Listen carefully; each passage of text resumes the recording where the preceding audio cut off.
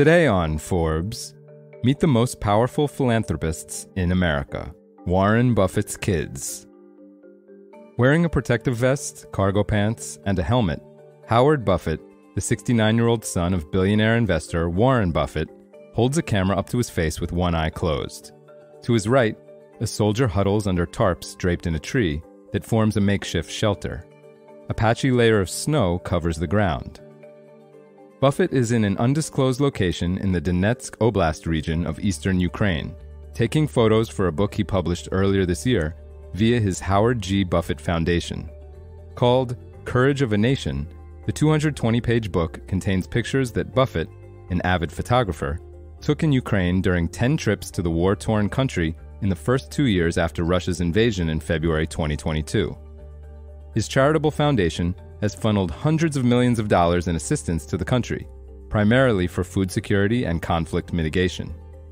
Just last year, it distributed roughly $250 million to groups operating in Ukraine, and it's on track to donate another $800 million to those efforts this year, Buffett told Yahoo Finance last month. In his foundation's 2023 annual report, Buffett wrote, quote, "In Ukraine, we are currently responding to the humanitarian crisis created by the full-scale invasion by Russia, but we have ideas of the role it can play when the war ends and the hard work of recovery begins." For years, Howard and his siblings, Susie and Peter, have quietly given away their father's money in a big but very low-key way, so much so that few have noted just how much of an impact they've made. Between 2001 and 2023, the trio received nearly $7.9 billion in Berkshire Hathaway shares and have given away at least $7.4 billion through their charitable foundations, more than $2.2 billion apiece. The siblings' lifetime giving would land them on Forbes' 2024 list of the country's 25 most generous philanthropists, ahead of Charles Koch and Home Depot co-founder Bernie Marcus. These figures don't include $8.8 billion in charitable distributions from 2001 to 2023 by the Susan Thompson Buffett Foundation, named after Warren's first wife, who died in 2004. The foundation is reportedly the largest private U.S. donor to reproductive health groups and is chaired by their daughter, Susie Buffett. The spotlight is only going to shine brighter on the siblings in the years to come.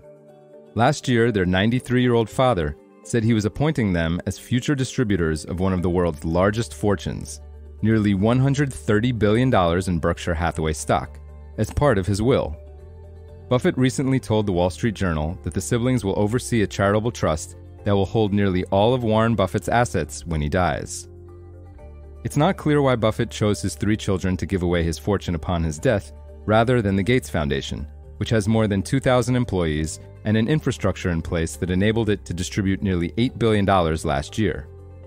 In 2006, Buffett wrote public letters to Bill and Melinda Gates and to his children, promising to give each of their foundations a portion of his Berkshire Hathaway shares every June, with the bulk of the donation going to the Gates Foundation.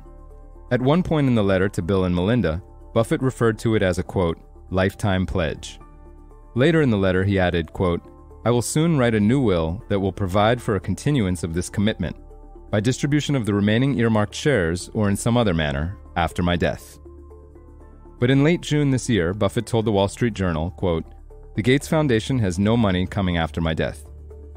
His stated reason for the change was that his children have shown they can handle giving away an enormous amount of money. In a letter to Berkshire Hathaway shareholders last November, when he first disclosed that his children would be the trustees of a charitable trust that will receive 99% plus of his wealth, Buffett wrote, quote, "They were not fully prepared for this awesome responsibility in 2006, but they are now." For full coverage, check out Lindsay Chu and Carrie A. Dolan's piece on Forbes.com. This is Kieran Meadows from Forbes. Thanks for tuning in.